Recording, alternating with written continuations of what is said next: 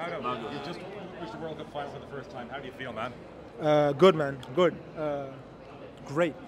We have a chance to play a final, to compete for gold. You know, so that's unbelievable. This is what you play for, what you practice for. After winning at the game tonight, where did you feel you guys won the game? What do you think was the key to victory? We had great shooting from Andy, great individual performances. We played transition, we played fast pace,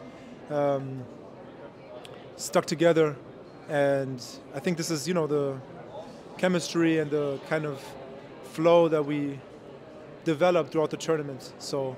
Did you get nervous towards the end at all? I mean, obviously it was a close game. You know, at the end they rallied back and we were able to somehow snuck out the win there. For you, growing as a basketball player in the US, how satisfying is to beat the US in order to get to the final of the World Cup? What do you mean growing? I mean, like heading to the US to grow as a basketball player when you attended the university. Right?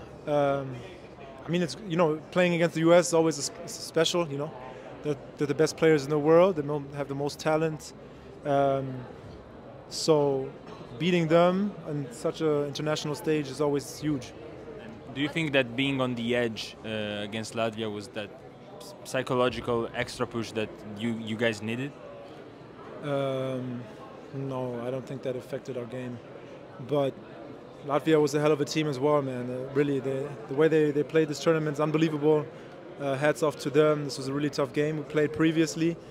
And we were able to win that, and now we're able to win this against the US as well.